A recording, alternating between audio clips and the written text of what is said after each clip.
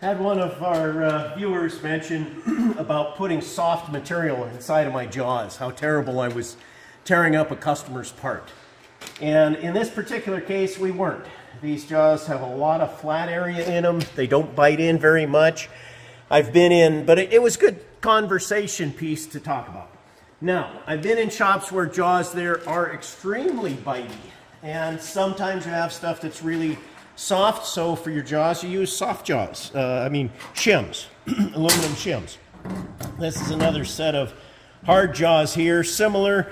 You can see these ones too, they're not real bitey. Some of them have extremely, I don't have those, too many of those in my shop, but have really bitey places here that just chew into things. Now, the other thing along with this, while we're talking about chuck jaws, something that's even better than having some little soft piece that you got to worry about doesn't hold things right are soft jaws.